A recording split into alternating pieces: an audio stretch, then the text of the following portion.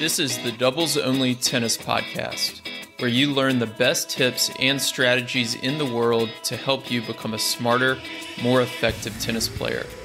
You'll hear interviews with Pro Tour doubles players and coaches, including easy-to-use lessons to improve your game and win more matches. My name is Will Bocek, founder of the Tennis Tribe, doubles strategy coach, and host of the show.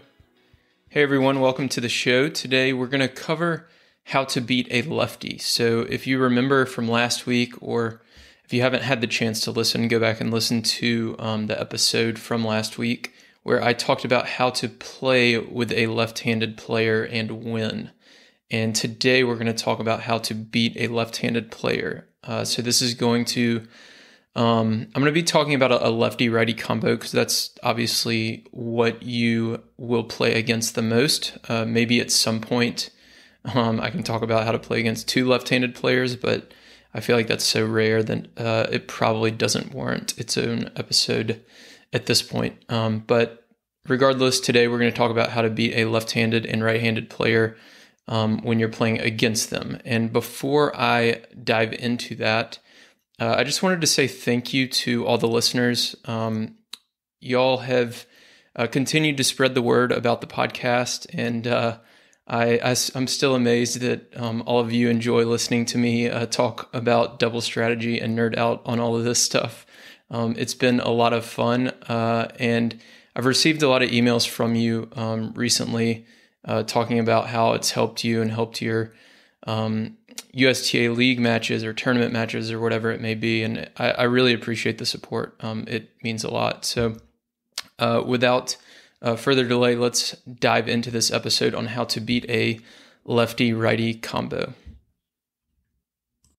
So we're going to start with when the left-handed player is serving, and then I'll dive into when they're at the net, and then we'll talk about when the opponents are returning. So to start, when the lefty is serving, we'll start with the deuce court. So obviously with that lefty serve, it makes that T serve on the deuce side a little bit more accessible, a little bit easier for them. So if you are returning in the deuce court and a left-handed player is serving, you do want to shift your position a little bit to your left.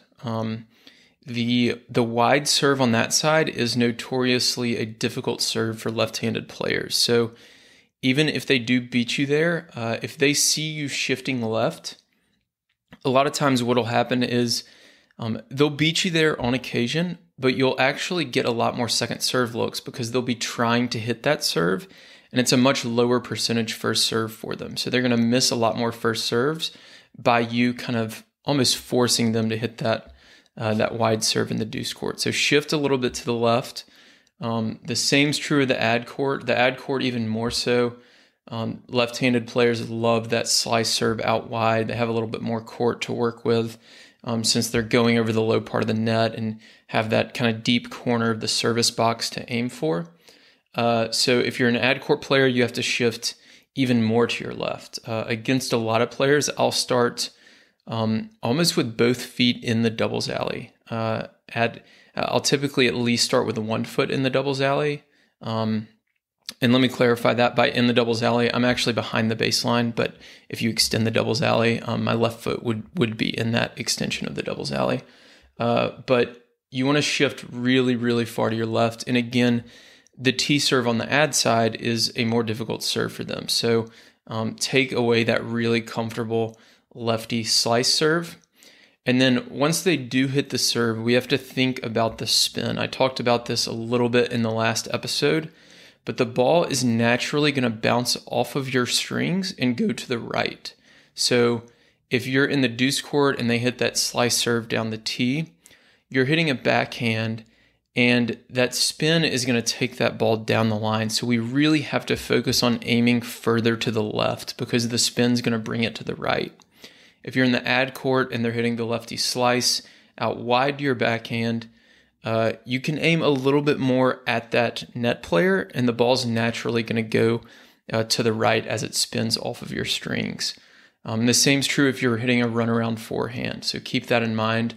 It's actually one of my favorite returns against a left-handed player, and I do return from the ad court, is is stepping around that lefty slice when I can and hitting an inside-out forehand. And because of the natural spin of the lefty slice, it typically lands very short in the court and all the way over into the doubles alley. So it puts them in kind of an awkward running forehand position where they have to kind of scoop it up back cross court to me. And then I have an inside-out forehand there that I can either take through the middle of the court or go back to the doubles alley behind them as they try to recover. So that's a tactic that I like to use against lefties. But regardless, keep in mind the spin. It's going to go to the right off of your strings. And then if you're at a more advanced level and you're playing against players who have a kick serve, the lefty kick is really difficult to handle because it kicks the opposite direction. So one thing I like to think about, if you are a more advanced player, when I'm playing a lefty with a good kick serve, and I'm in the ad court, typically that right-handed kick is going to kick up and away from my backhand. So the lefty kick is going to kick more into my body.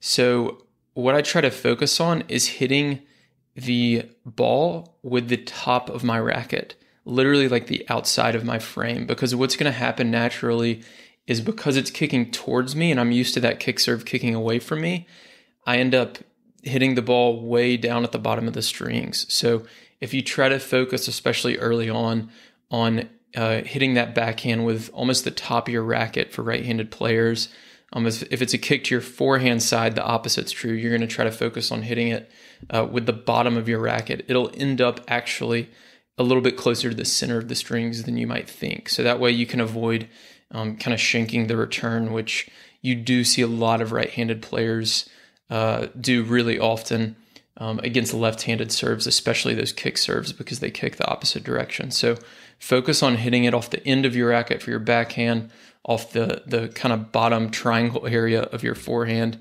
And I promise you this adjustment will help you, even though it'll feel a little bit weird and you'll feel like you're not swinging the right way.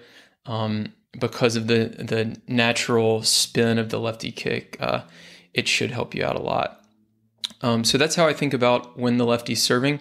Now, what about when their partner's serving and the left-handed player is at the net? So when the left-handed player is at the net and you're returning in the deuce court, I really don't think about this any differently than playing against a right-handed player. Everything's just flipped. So in the deuce court, now the lefty is at the net and they have their forehand volley down the line, their backhand volley in the middle. So in the deuce court, this is going to be a little bit easier return for you than when you have a right-handed player at the net because they're not going to have quite as much reach cross court. So you should be able to just return routine cross court balls back to the opponent. You can even lob cross court because that left-handed player is going to have a backhand volley in the middle. Most of them won't have that kind of jumping backhand overhead from the middle of the court. So if you need a lob cross court, you can do that. But it does take away the down the line return a little bit in the traditional formation. So if you are going to return down the line, you probably need to go for it and go for the winner there. Or if you're not going to do that, one of the best, what I recommend more often actually, is to really just kind of rip the ball through the middle of the court a little bit to the right of that center net strap. And that's going to create some confusion for the opponent. So the backhands are in the middle at this point. The left-handed player at the net might stab at a backhand volley and either miss it or pop it up. And if they let it get through, the server is going to be hitting a backhand that they may not be used to hitting if they're playing with a right-handed player, because the right-handed player at the net would have a forehand volley. So that's one of the best areas to target, especially against a second serve. If you have some time to run around your backhand or step in and hit a good solid forehand through the middle of the court, that's definitely one of the best areas to target in the deuce court. Now, when we're talking about the ad court, it gets a little tougher because they have that forehand volley in the middle. The forehands for both players are in the middle, assuming they're playing traditional formation. So the best place to target typically is going to be a little bit further cross court so that the left-handed player can't get to it. And this, of course, this all depends on how aggressive that net player is, how good they are at the net, how good is the opponent from the baseline, all that sort of stuff that you would take into any match in terms of double strategy. But just keep in mind, in general, those left-handed players are going to be able to pick off a few more balls in the ad court than the deuce court. And then also that down the line lob is open more in the ad court when the left-handed player is at the net, because they have their backhand volley now down the line in the ad court. So you can either lob it down the line and they're going to have a high backhand overhead. The server will probably go cover that with their forehand since they're a right-handed player. Or if you do have a good kind of inside-in run-around forehand that you can take down the line, this is a really great opportunity to hit that return, and you don't actually have to go for the all-out winner because they have a backhand volley there. What they're likely to do is miss or pop the ball up, and ideally your partner is going to know that you're going for this so that they can kind of pinch towards the middle. And if that opponent does pop the ball up a little bit, they can be there to clean it up, or you can step forward for the next ball to finish the point there, or at least approach the net and get into a good position to finish the point. So again, one of the keys here is just to kind of know where their forehands and backhands are. On the deuce court, ripping through the middle of the court is a really good strategy because the backhands are there.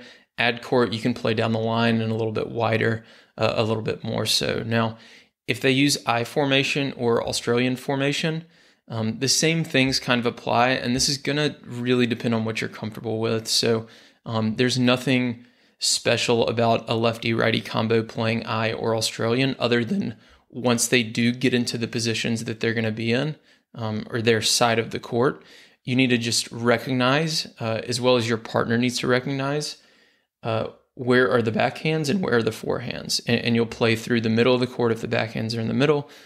Play a little bit more when you can to the outside or down the line to the backhands when the forehands are in the middle. So next we will talk a little bit about when the opponent is returning for a lefty-righty combo. So when a left-handed player is returning, you really want to treat them like any other player. You want to be testing out their forehand return, their backhand return, cross-court, down the line, and so on. But there are a few things that I find work a little bit better against a left-handed player. So we'll start with the deuce court. Most left-handed players will return from the deuce court, which is what I typically recommend because that way, once the point does get started, they do have forehands in the middle with their right-handed partner. But if they're returning in the deuce court, the wide serve can be really effective, and I find a lot of players, right-handed teams, don't know what to do with it. So they'll hit that wide serve, and then they'll just get caught in that cross-court rally. And if you think about the wide serve, the slice wide serve to a lefty's backhand in the deuce court, and the server's right-handed. So this is the same thing as a lefty slice serve to a righty's ad court backhand. So the spin is going to, instead of, like I talked about a little bit earlier, that lefty spin is going to come off of your racket and go to the right. That righty slice spin is going to come off of your racket and go to the left. So when the lefty's hitting that backhand from out wide in the deuce court, that ball is naturally going to move off of their strings and come to their left. So what happens is a lot of players will hit that slice serve, and then their net player will cover the alley too much. And that gives the lefty a wide open routine cross-court backhand. So what you can do is either pinch or poach out of regular formation, knowing that that down the line return is a very, very difficult shot for that left-handed player off of a right-handed slice serve. Another thing you can do if you're comfortable with it is use I or Australian formation and force them to hit that down the line return. Because the ball is going to be moving back to their left, they're going to, if they try to hit it down the line, it's most likely going to come a little bit more towards the center of the court and land somewhere in the singles court. And the server, if they have to cover line, might even have time to run around their backhand and hit a forehand. If not, you'll probably force a lot of errors that way, or you can run I formation and have the net player shift a little bit to their left, giving up the entire doubles alley and maybe even some of the singles court. You'll see this happen a lot at the pro level where the serves are so good that they're willing to give up, 6 feet of space from the doubles sideline because they know the odds of you hitting that spot are so low. So think about that and just make sure your net player, when you're hitting that slice serve in the deuce court, is not covering the line too much, because it's just such a difficult backhand down the line return for that left-handed player for all the same reasons that backhand down the line return in the ad court is difficult for me and you as right-handed players against a lefty slice serve. So start there, try that. The T serve can be effective as well, depending on their forehand return. I personally like the body T serve against a lefty player, so kind of jamming into their forehand, but it depends on the opponent. When we're looking at the ad court, at this point, backhands are in the middle, so one effective thing you can do if the lefty is returning in the ad court is you can start with I or Australian formation and serve down the tee. Now, this will give them a relatively easy down the line backhand return, and that ball again is going to spin off their racket and go down the line anyways.